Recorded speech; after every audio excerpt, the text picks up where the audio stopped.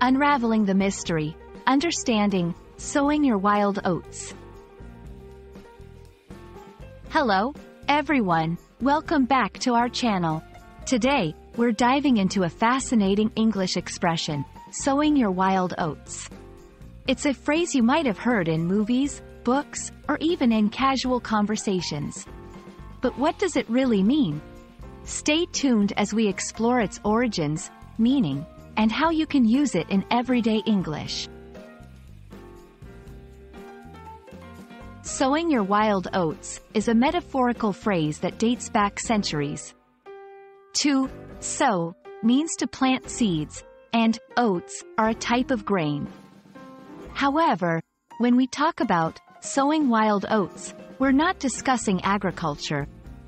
This phrase is actually used to describe a period in a young person's life when they act somewhat recklessly, indulging in pleasurable activities and perhaps making decisions that are not considered socially responsible or mature. It's often associated with youthful adventures, experimentation, and, sometimes, misbehavior. The origin of sowing your wild oats is quite interesting. It comes from the agricultural practice of planting wild or non-cultivated oats.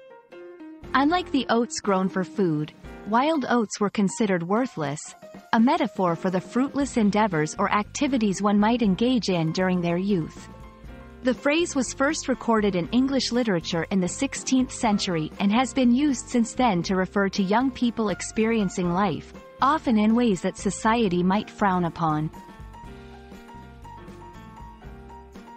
Knowing when and how to use sowing your wild oats is crucial in making your English sound natural. This phrase is typically used in a past tense context, reflecting on a person's younger years. For example, he sowed his wild oats in his 20s but is quite responsible now. It can be used in both a light-hearted and a cautionary way, depending on the context. However, be mindful of the setting and the company you're in when using this phrase, as discussions about personal life and behavior can be sensitive topics. Today, the phrase, sowing your wild oats, might not carry the same judgment it once did. In modern contexts, it's often seen as a natural part of growing up, learning about oneself, and making mistakes. It's a reminder that everyone has a past and that personal growth often comes from these experiences. And that wraps up our exploration of sowing your wild oats. We hope this video has shed some light on this intriguing phrase, enriching your English vocabulary and understanding of cultural expressions. Remember, learning a language is not just about words and grammar. It's also about the stories and histories behind those words. Thank you for watching, and we look forward to bringing you more insights into the English language. Happy learning!